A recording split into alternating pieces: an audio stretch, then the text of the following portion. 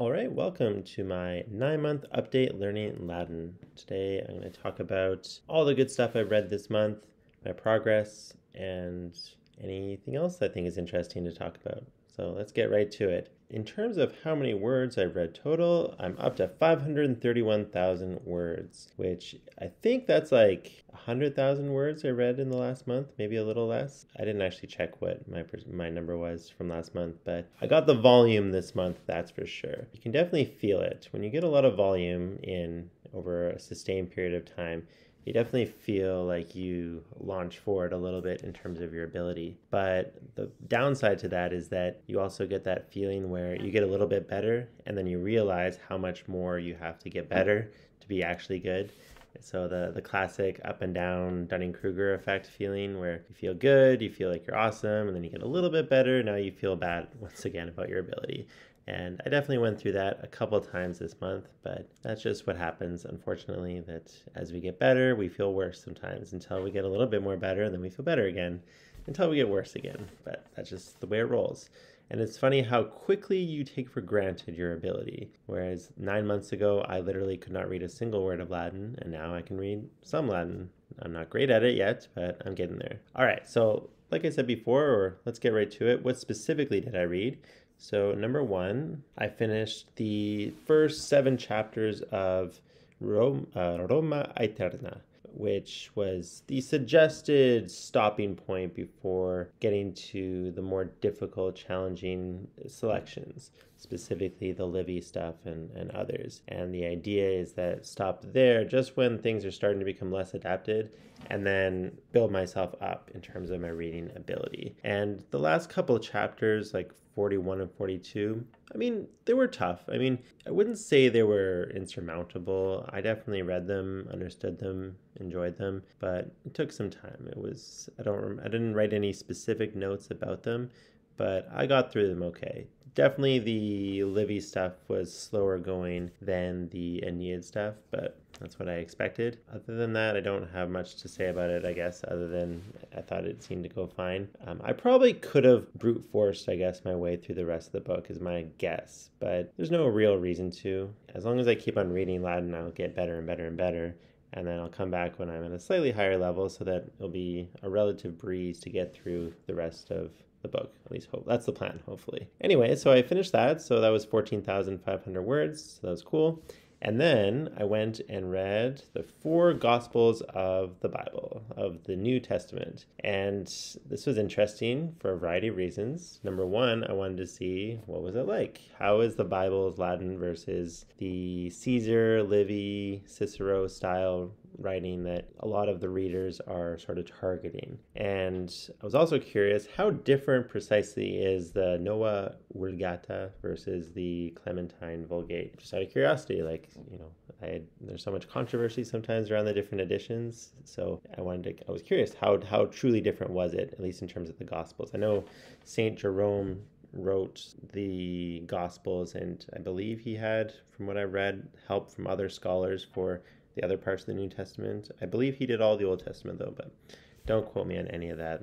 I've just done a tiny little bit of background reading just out of curiosity. But yeah, and also I also was curious, what would the experience of reading it be like if you have never actually read the Bible in English or in your native language? And especially if you're not a Christian. And I am not a Christian, so I was like, what would this even be like? And so what did I write for my notes? Overall, I say a pretty enjoyable experience. This is at least talking about the book of Matthew. I'm not personally Christian, but it was a great to read. Definitely a bit of a learning curve at the beginning. The Sermon on the Mount took me forever to get through. The style isn't exactly difficult, but there was a bit of a learning curve, plus a decent number of new words I had never seen before. The first few chapters took over 40 minutes to read, but by the end I could read a chapter in about 15 minutes. And depending on the length of the chapter, it was more like 10 to 15 minutes.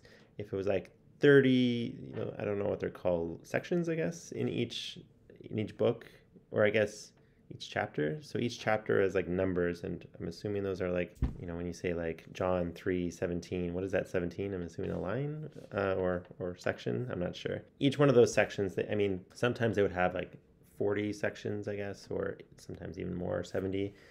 Sometimes they'd be relatively short, just like 30. Yeah, once I got closer to the end of these 4 Gospels, I was averaging somewhere between 10 to 15 minutes per chapter, about 4 or 5 chapters, books. I forget what they're called, but like John 1, 2, 3, and 4 would be like an hour's worth of reading. Yeah, in terms of the style, that was interesting because the word order and just the specific word order and syntax is very different than other stuff that I read. And specifically the fact that they would often have the verb first and then the subject right after the verb, which is not something you see very often. I'm sure it comes up, but it's not something you see as often like that. I had never, let me put it this way, I had never seen it much like that in the stuff I had read before in Latin. You know, usually the verb is the end, although obviously not always. But the idea of having the verb first and then the subject, obviously you can, like, because of the endings and stuff, you can tell what's going on in the sentence, but it did take me a while to get used to it, like just to notice that pattern, just be able to fluently read it and not get kind of slightly tripped up on it. I'm assuming, I'm pretty sure it's based on the word order of ancient Greek or the Koine Greek of the New Testament, and that's why it is that word order. I'm curious what the Old Testament is like to read, if there's like a slightly, I won't say wonky word order, but like it feels different than the word order of the prose I'd read before. Because from what I'm fairly sure the Old Testament was translated based on the biblical Hebrew as opposed to Greek, and I'm not sure what word order is like in classical Hebrew or biblical Hebrew, or is it even? I actually don't know to what extent it's similar to Latin in terms of cases and stuff. I'm assuming sort of, but I have no idea. But yeah, so in terms of style, it's not that any individual sentence was hard, because the grammar and the idiom and stuff, I don't think any individual sentence is hard, but getting to the point of being able to fluently read through it, it was definitely like, again, I wouldn't say it was a struggle exactly, but you know, I was working through it. Like I was growing a lot. I was learning a lot about reading, and I was learning a lot reading the Bible. I was learning a lot reading these 4 Gospels, because you know it takes a lot of reading to be able to transition from just I can understand the sentence to read sentence after sentence consistently in a fluid way without stopping too much. And getting to that point is, you know, I'm not quite there yet. Like there was good chunks of these different Gospels that I could read just fluently. I could just read through it. But there was other parts that definitely I had to check the interlinear translation. And I actually had, basically on my computer, I had a PDF of the Vulgate on the left side, and the other side was the interlinear translation, because I don't really like reading the interlinear translation just through like that. I prefer to just read just the Latin, and then when I need to, look over at the interlinear translation rather than like covering it up or something. I find that annoying. I'd rather only look at the interlinear translation if I actually need it, and that just kind of forces me to stick in the Latin. And by the end, if I could understand the sentence, even if there was like a slight fuzziness to it, I tried to resist the urge of always checking the English for my understanding, because I don't think it's like that detrimental, but I try my best to stick with the Latin as much as possible. I think that's probably a good skill to practice. But yeah, so how difficult was it overall? I found it a challenge, but it was a good challenge. And again, it was a challenge because of the word order, and just the style is different than what I read before. I would say there was vocabulary quite a bit of vocabulary I didn't know. I probably made about 150, 200 flashcards for the 4 Gospels. So there was that. And I would also say that sometimes, because I'm not Christian, sometimes I'm not actually sure what the Bible was, what Jesus was expressing. For example, that from my perspective, it almost felt like I was reading riddles, and I would read the Latin and I'm like, I'm kind of confused what they're talking about. I'd read the interlinear translation, it would have the Douay-Rheims version, and I would read that. I'm like, well, it still doesn't really make any sense. And I would check the New International Version. It seemed like a relatively modern language version of the Bible. It seemed good enough, I guess. And I would still not understand it. So I'm like, clearly I would need to go to some kind of Bible study to understand these lines, which makes me all of a sudden realize why Bible study is a thing, because some of these lines require study and contemplation and instruction and all that stuff to get them. At least that's my impression. So if I was confused by a line because of the message, I try not to worry about it too much. But that was tricky, just because sometimes it was a little cryptic. And sometimes, but again, overall though, in terms of like enjoyment, I would say I enjoyed it quite a lot. I really, really did enjoy it. I never got tired of all those scenes where there were people who would doubt Jesus, and then he would do something awesome, and then their like minds would be blown, and then they would believe him and worship him. Like they did that so many times in the Gospels. There were so many of those scenes, and I never got tired of it. I always found it very enjoyable.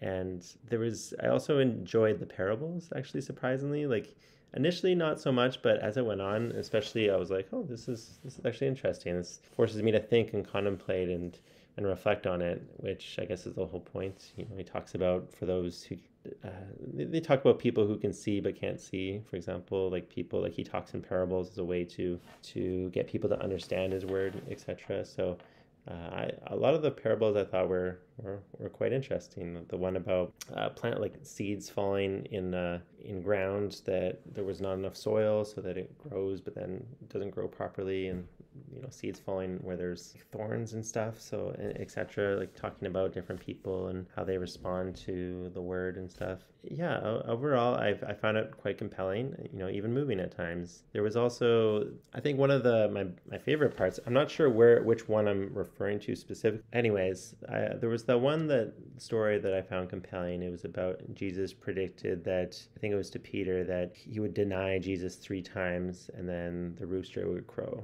or a rooster would make a sound. And we predicted it, and then later when Jesus is like in front of the Jewish leaders, Peter's in the crowd and watching, and someone recognizes him, and he's like, aren't you one of his disciples? And he's like, no. And then a couple other people ask him again, he's like, no, and he still denies it 2 more times.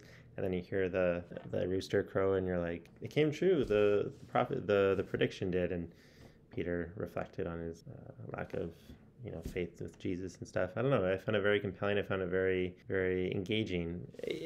I'll admit, though, there was sometimes like the repetition. While good for language acquisition, it did start to get a little much. That there's only so many times I can read the exact same parables and the exact same ideas many, many times. But again, it was helpful for the repetition, and every gospel had a slightly different flavor to it. So it wasn't exactly the same, but it started to wear on me just a little bit by the end. I was thankful to be done, because there's only so many times I can read them. If I was Christian, then obviously I would get more out of it, because the whole point is to read it again and again and reflect. And anyways, yeah. Long story short, I very much enjoyed it.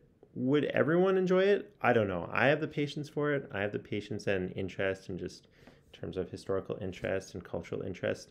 Like, it was very thrilling to see some of those lines that had permeated through like cultural osmosis into my brain. Like, it's harder for a camel to go through the eye of a needle compared to a rich man entering heaven, for example. Like, that famous line shows up, I think, 3 times in the different gospels, and that was thrilling to see. Or let thee without sin cast the first stone, for example. I was like, oh, I recognize that, etc.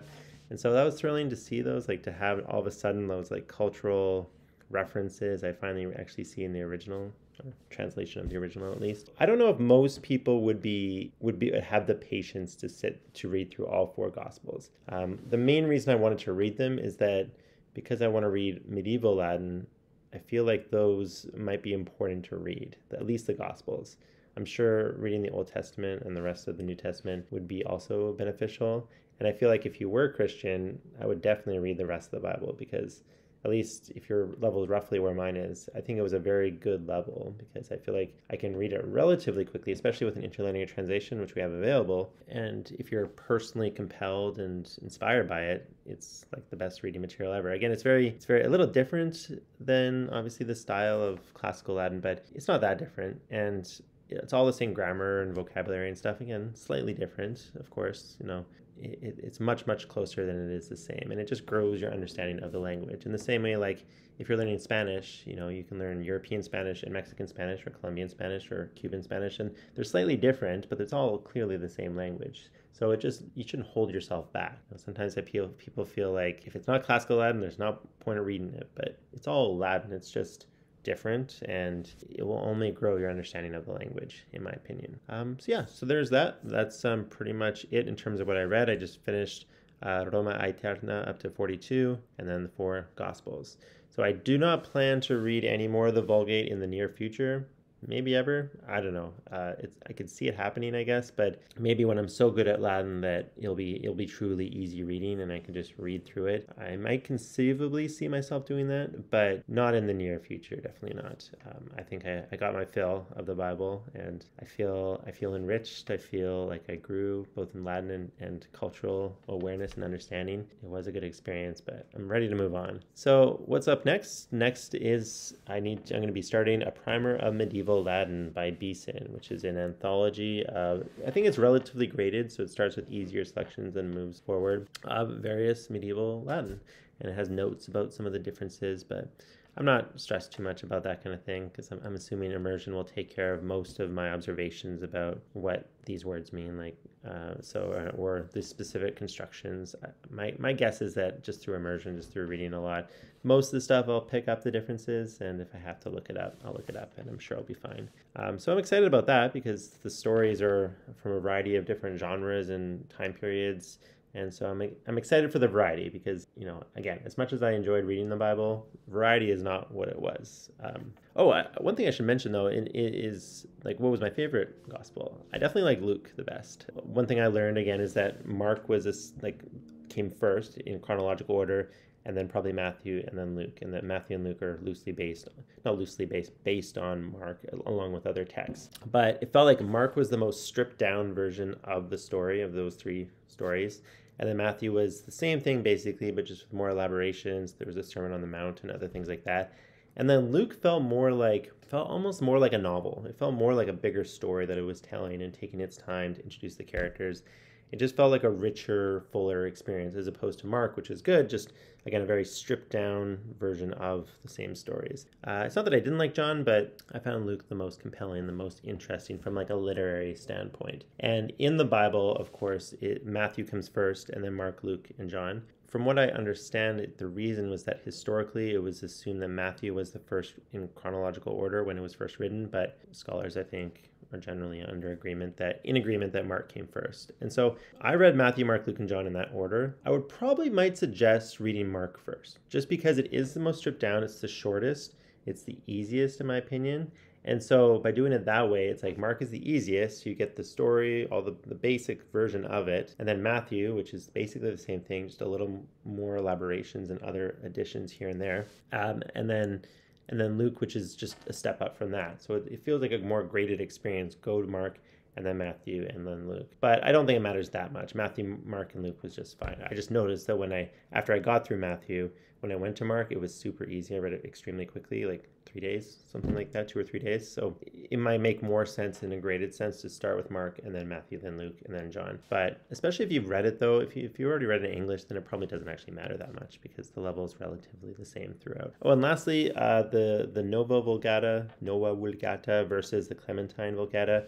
What was my experience? Because I had my PDF on my left side of my computer was actually the Nova Vulgata, which, if you don't know, that was the new edition of Jerome's text after Vatican II. I'm not going to go into the politics of that. And then there's the Clementine version, which I guess it was like the 1500s, I believe it came out. In reality, there are 99.5% to 99.9% exactly the same. Like almost no difference. Like most, even like I think back, like were there even that any differences in John? I don't even remember any. Like it's like extremely small differences. Like it's implied on Wikipedia that it's like a reversion of it or a retranslation almost of the original text, but that's not at all it. It's exactly word for word the same as the Clementine version with a few changes here and there, a couple word changes once in a while. Every 1,000 words there might be a word swapped out or something. Plan for next month is to read a primer of medieval Latin. 83,000 words, which is pretty long. I think I might be able to finish it in the month, maybe, and then go on to the next one, which is Medieval Latin by Harrington, which is another anthology. Again, to give kind of an overview of medieval Latin, and just kind of see the different stuff that's out there and find out which authors I like, which I dislike, and hopefully it will be a good read. And I'll report back in terms of the quality of those texts. But again, I wonder if part of the point of these videos is to talk about my experience and that someone can come after me and perhaps model it or like use a similar strategy or fine tune it or make it better. And I just wonder if would most people who are non-Christians actually be able to sit through the four Gospels? I suspect probably not. So hypothetically, if you just can't stand reading the Gospels, just skip ahead to medieval Latin, I guess. But I would say at least read Mark. Just read Mark. It's not that long. It's a basic Jesus story, and you'll get used to, maybe Mark and Matthew. Maybe you'll cover the basics of the specific style and stuff, and you'll have some of all the cultural references of Jesus and his main ideas. So if you had to skimp, I guess just do Mark and Matthew, and then skip Luke and John, I guess. But just suck it up and just read your Bible. Like it's not that long. It's 50,000 words. It's a good amount of reading. It'll help your reading, even if you're not super motivated by the Bible. All right, let's talk about my updated version of my optimized Latin reading list, because this spreadsheet is a whole mess now, because it's what I'm actually reading, but it's a huge mess and disorganized and stuff. So the whole thing with the optimized list is it's just a lot more organized, a lot more clean and nice to read, hypothetically. It's not that. It's kind of ugly, I guess. But so I did update things. I did change things around. So one thing I added to my spreadsheet is sources for the text and the audio, because in a perfect world, we would be reading all these things and be listening to them when we're not reading. And the more you read, the more you listen, the more you read, the more you listen, the better and better you're going to get at Latin. And so ideally, we would have audio for good quality audio with good vowels, good consonants, good vowel length, and good elision and stuff like that. We would have that stuff. Turns out there's very, very little good audio out there. Like, it is shocking how little there is out there. Like, thank goodness for Luke Ranieri and Daniel Pedersen. Like, if those souls were not around making Latin content, like the state of Latin audio would be dire. It would be very dire. So it's amazing that their contribution to Latin pedagogy. I basically tried to find the audio and the text for all this stuff. Now, I'm not going to help people pirate stuff. Pretty much anything on this list you can find for free one way or another, except for maybe the Legentibus stuff. It's not that hard to find the free versions of any of these texts, even though right now I list just the Amazon link, for example. But I'm not going to actively encourage piracy. You can make that choice yourself. You definitely do not have to pay for pretty much anything on this list, if you look in the right places. So I'll just put it that way. And then for the audio, I just found the best version of the audio of the text. So obviously Ranieri's is probably the gold standard for Familia Romana, although Daniel Pedersen's is also very good. I'm not an expert, obviously, on Latin phonology and pronunciation, but my impression is that they're both good in their own ways, Luke Ranieri and Daniel Pedersen. And Luke Ranieri, my impression is his goal is as natural and as authentic as possible. Like, this is how people would actually sound if they were reading a text out loud. Whereas Daniel Pedersen's pronunciation is more optimized for comprehensibility and for teaching, so that students can understand it. And that's why he doesn't really do that much elision from what I remember. It's been a while since I've listened to it, so maybe that's wrong.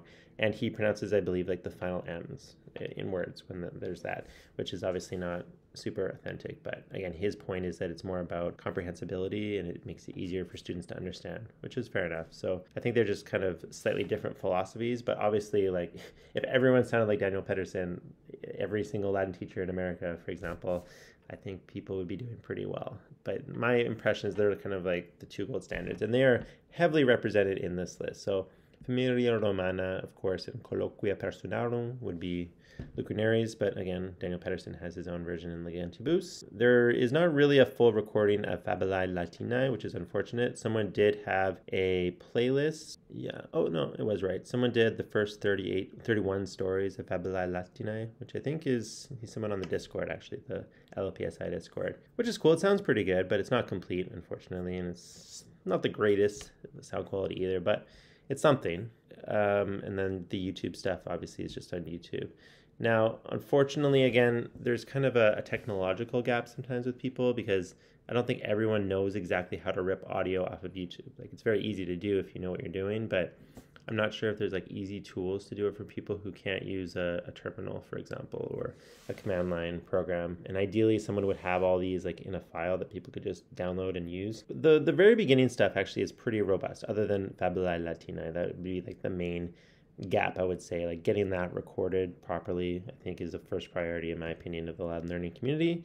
But the rest of Familia Romana is fine. Obviously, Lucernary and Duke Daniel Pedersen has that covered. Obviously, all the Legentibus stuff has great audio as well. Now, I did make some alterations. Now, this is one novella that is highly recommended by people in Discord. I haven't actually read it yet, so I'm slightly theory crafting here, but I heard a lot of people recommend it, and it's called Roma Aeterna, which I'm not entirely sure what it's about, but it is one of the most highly recommended novellas out there. $10, I think. 16,000 words, which is a lot for a novella. Most novellas are way too short for how much they're charging, in my opinion. Not very many unique words, so it fits really well in this reading list. And probably by the time you're at chapter 29 in Familia Romana, I don't think you'll probably have too much trouble with it, but it's just good extensive reading practice. But again, there's no audio for that, so that's another priority that we need to get on.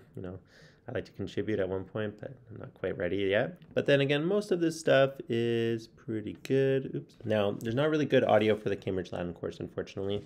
It's like slightly questionable, like legally in terms of recording audio, like because it's not actually, you don't have copyright of the contents. You can't just record it. You certainly can't sell it for profit because it's not, you don't own the copyright. But I feel like very few companies are going to care if people are recording audio of these textbooks for people to listen to, especially if you don't have the actual text on the screen. It's my impression, but again, it's not actually like you don't have the rights to it. But there's one guy who recorded, I think, the first book. Yeah, I think it's the first book. The only downside, unfortunately, is that he like translates it as he goes. He'll say one line and then say the English. He'll say the Latin and then the English. So that's pretty annoying. I'm just putting the best version of the audio that we have. So that's another priority for re-recording. But I know not everyone is reading Cambridge Latin course, but I think that would be a priority for recording audio. There's a couple of free novellas here, Sisyphus and Cloelia, Puella Romana, which needs to be recorded. Fables of Orbilius is actually in Legentibus, so we got that.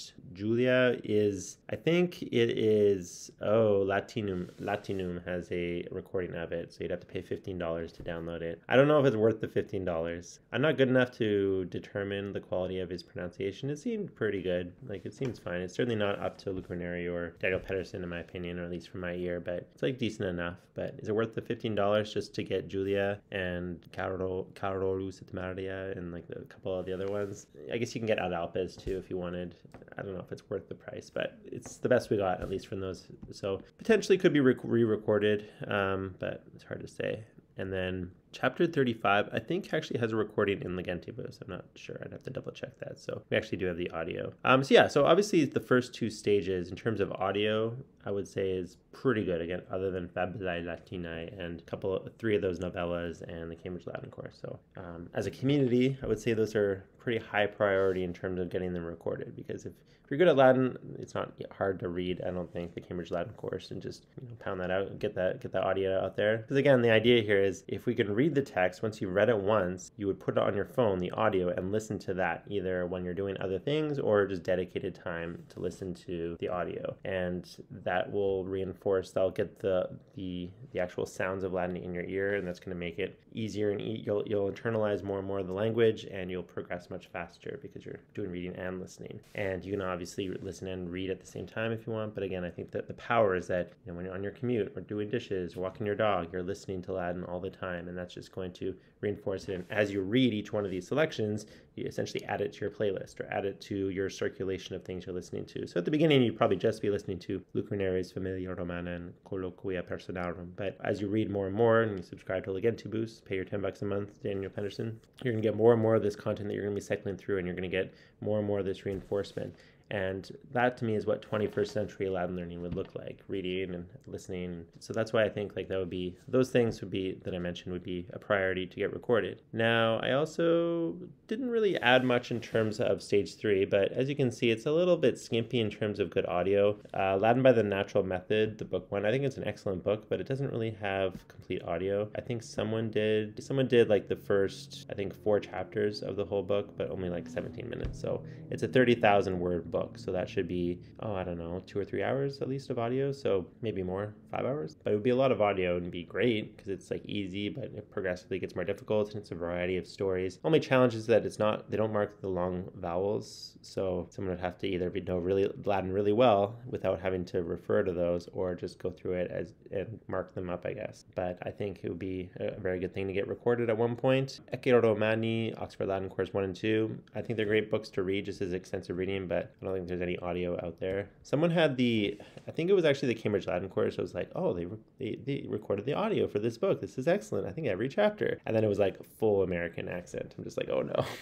this is no good. I mean, it's better than nothing, I guess, but I just couldn't do it. Just couldn't do it. But yeah, so a lot of these early stuff, First Latin Reader, Latin for Beginners, and Latin for Today and stuff don't have any recordings. Septimus would be a very fun one to read. I wouldn't mind doing that at one point, but someone should do it. I added the text to Babula, and then the rest of these, the later, like the high quality intermediate readers, all have recordings either with Lucernary or Legentibus. But then once we get past the intermediate readers, it kind of falls off the cliff. Like, I don't think there's any recordings in restored classical pronunciation of the 4 Gospels whatsoever. I don't think there's anything in terms of the primary medieval Latin and all this stuff. Like, it's like, it is really dire when it comes to these audio, like the audio available. Again, thank goodness for Lucernary and Daniel Pedersen for all this, because without them, this list would be very bare in terms of good quality audio. Perhaps the next generation of Latin learners will contribute to that and make it even better, so that, again, in a perfect world, we have all these good resources all lined up. You just read through it, you listen to it, you just keep on doing that, get that feedback loop going, and you'll progress way faster than I have, just because you'll have everything organized for you. Now, another thing I reorganized was stage 4. So I kind of renamed things. So I kept stage 1 and stage 2 by themselves, but I relabeled stage 3 beginner and intermediate readers, which goes all the way up to Roma Aeterna. It's intermediate readers, basically. I mean, beginner and intermediate, all kind of leading up to more authentic content. And then stage 4 is, I separated it out now. The original plan was to have kind of a mixture. I would do like a little bit of medieval Latin, a little bit of easy classical Latin, and kind of bounce around like that. But I feel like it makes more sense to just focus on late Latin, medieval Latin, and Neo-Latin before just moving and focusing on classical Latin. Obviously, it might be kind of boring, like maybe you're like really jazzed about classical Latin and you want to mix more classical Latin in, and you could obviously do that if you want. This is not you don't have to do it in this order, but I think there's a real benefit in organizing it in that way to stick with like these time periods. And in general, my guess is the medieval and Neo-Latin and late Latin would be easier than the classical Latin, so why not just build your skills up with late medieval and Neo-Latin? Like, it just makes logical sense. But we'll see. Again, it's theory crafting, so it's possible that maybe this is not the great way to go. It's kind of a nice way to kind of get an overview of what Latin is out there. Of course, I have the 4 Gospels, which I just did. Moving on to Beeson's Primer of Medieval Latin, and then Harrington's Medieval Latin Anthology. There's also Millennium, a Latin reader, which is sort of covering similar time periods as the other ones, but I guess with late Latin added as well. I'm not sure if I'll read that one. Like, I put it in there, and hopefully I'll read it. I think it seemed like an interesting selection of readings and stuff, and hopefully it's different than the other 2, sufficiently different, but I guess we'll find out. And then I already talked about before some other late Latin and medieval Latin stuff. And then I added a few more things that seemed interesting. They were all kind of like super popular medieval Latin, like there was so many people read during that, extremely popular in that time period. Historia Apolloni Regis Turi, which is kind of like an extended version of a Gesta Romanorum story, is what it's been described, kind of just one of those kind of stories. So it seemed kind of like an interesting idea. It didn't seem very hard, so why not throw it in there? And also Legenda Aurea, which is the Golden Legends, another extremely popular collection of medieval Latin stories. This one, Historia Regum Britanniae. Again, it didn't seem very hard from the part that I perused, and it seemed interesting. And there's also a real benefit to having a sustained long amount of like novel length, 52,000 words, novel length of text by the same person. That there's a real benefit to just sticking with that one author, and you'll grow a lot over the course of that novel or the collection. We'll see. Maybe I'll end up not recommending, and also like Gesta Francorum, which is another long one, which has been recommended, is being relatively accessible and extremely popular. So we'll see. Again, maybe this is too much, or maybe I'll cut out some things, put it in now, and then I can refine things as I go along. And then people who come after me, of course, can refine it and make it better and make it much better than it is right now. And of course, I added some Neo-Latin as well, just for funsies. Again, we'll see if I actually read them, but Alice in Wonderland, Winnie the Pooh, Robinson Crusoe, Fairy Tales by Awelanus. I thought it'd be fun to read one of his stuff because he's kind of a famous Neo-Latinist. And of course, Harry Potter. I wasn't originally going to read Harry Potter, but again, extensive reading is extensive reading. I probably wouldn't like sentence mine it too much, but I already read those books several times. I read them in English, I read them in French, I've seen the movies, so I know the story pretty well. I could probably extensively read them. I won't demonstrate it on camera right now, but I feel like by the time I get there, I read several 100,000 more Latin. By the time I get to Harry Potter, Harrius Pater, I'm sure it'll be fine. Well, that's the plan, hopefully. Finally, stage 5, classical Latin. And I just kind of broke things up a little bit. Huginius Fabulae, of course, to start with. And then the 10 books of Eutropius, some other stuff. I threw Puer Romanus and Cicoronis Filius. I'm not sure if that's spelled right in here, just because I didn't read them before. I remember finding Puer Romanus very, very hard at the time. It's very possible it'll be too easy by the time I get to it, and so I'll have to adjust things in this list. It seemed like a good book that I wanted to read. It was just too hard at the time. And the same thing with Cicoronis Filius. I wonder if that's misspelled. It also seemed compelling and interesting, so it can't hurt. And again, if it ends up being too easy, then I'll just shuffle things around. Paedrus, Gallic Wars, Nepos, and then the rest of Roma Aeterna. And so that's my rough plan right now. And again, I am sure I will refine things and change things as I go along. But again, the main change this month was changing the stages, their names a little bit, and organizing things into late medieval Neo-Latin as one stage, and then classical Latin as the second. Again, not to imply that classical Latin is more important or like the goal for everyone. And so hypothetically, if you don't actually care about classical Latin, then just like go from stage 4, just go on and do whatever you want, because I'm sure at that point you'll be good enough to read whatever you want, or at least can approach it. That's it. So again, the plan is just read through Primer of Medieval Latin and then hopefully start at least Harrington's. That'll be good. And then so hopefully I'll be able to again finish all of stage 4 and get into stage 5 by the end of 12 months of the year. See how much I get through, because see, anything else I can talk about Toggl real quick. One thing, unfortunately, I would be way farther ahead if I didn't get sick for like a week. I didn't do anything for like a whole week. One thing I've learned about myself is that I do not like to do any language learning when I'm sick. I do not want to do that. I don't find I'm very productive. I hate it. And so when I'm sick, I just drop it mostly. I even dropped Anki. I didn't really do any Anki, and I had to catch up on that. So as you can see, a huge drop in terms of in week 8, where I did only 3 hours in the whole week, which I guess is not that bad for like normies. Maybe like normies would say like 3 hours, like it's still a lot. I mean, it's not very much. Like if you're doing less than an hour of language learning, I realize this might come across as kind of elitist or like as a bit of a try hard maybe, but if you're not doing at least an hour a day, your progress is going to be extremely slow, and really like 2 hours honestly would be like ideal, or 3 hours even. Like, and it's not like you're sitting down there reading Cicero for 3 hours straight. You might read an hour, and then you might do Anki for 15 minutes, then you might listen to an hour and a half of easy audio throughout the day when you get up on your commute, washing the dishes. So I think most people can get 2 hours if you just fit it in. I mean, it's a commitment, but if you have an hour of solid reading time plus a little bit of flashcards and then audio throughout the day, 2 hours is very achievable for most people, I think. I don't think everyone's that busy. So my best week was 19 hours the whole week. So that's 2.5 hours every single day, which is great.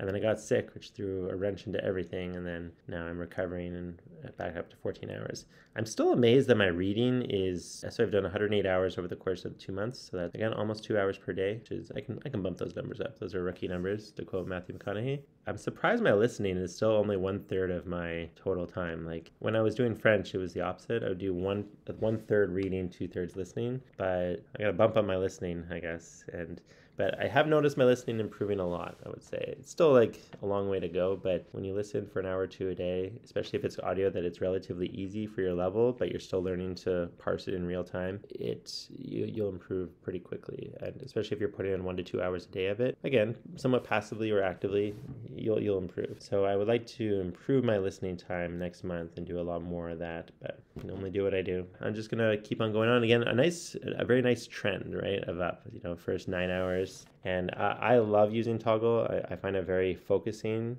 and I realize it sounds like torture for people to actually track how much they're studying, but I find it it kind of gamifies the experience. So I'm going to ride that. Gamification doesn't last forever. Eventually it wears off its effects. So I'm going to ride that though as far as I can take it, because right now I still find it very fun to press that button to know like, all right, time to read, or it's like press the button, time to listen. I guess I'm not adding Anki here. I don't know how much Anki time. Let's see. How much did I do last 30 days for time? I don't know, I guess Anki doesn't display that statistic anymore exactly, at least on the desktop version. Let's check the phone version real quick. So last month I did 322 minutes, which is 5 hours. So you can add another 10 hours, I guess, to my Anki time here. But again, it's not significant compared to my reading and listening. And that's how it should be.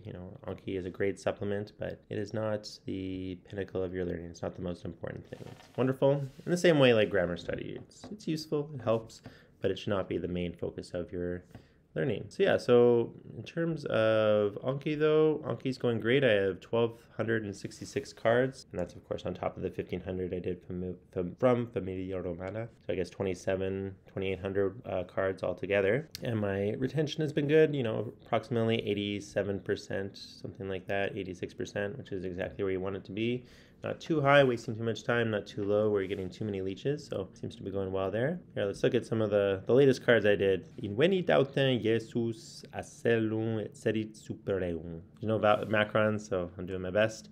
But Acellum is a young donkey, apparently, which I probably could have inferred from the endings and stuff, but I did not. So again, this word, quina enim putabat quia loculo sabebaturas. There's another example of the verb first and then the subject, meaning purse.